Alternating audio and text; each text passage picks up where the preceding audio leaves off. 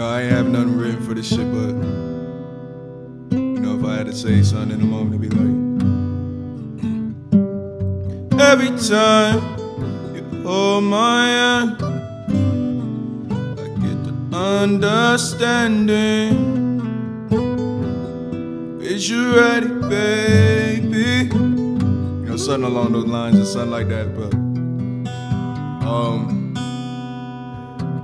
yeah, man, baritone. When I'm recording this, just putting the last vocals on the album. Voice kind of stressed out and shit.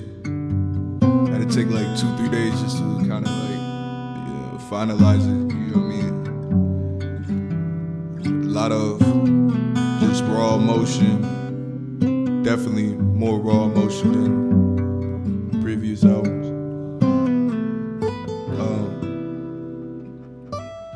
And this is not just, a one and done, oh, he's trying to rock, and, he's gonna give it up. Nah, this is a whole trilogy, man.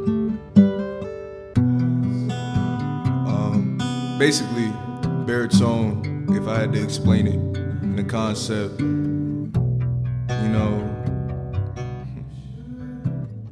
motherfuckers that look like me don't get to step out of their box, step out of their comfort zone, and try something new. And so this baritone trilogy is me doubling down on the character I've already presented. I've always been this way and ain't nobody gonna change it. I guess that's what it's always been. This is kind of more unapologetic, you know what I mean, with the tracks and the content. It's more about me, probably for the first time.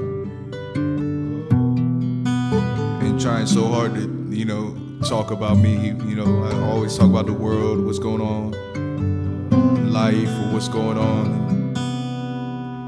in the constant, social media world we live in.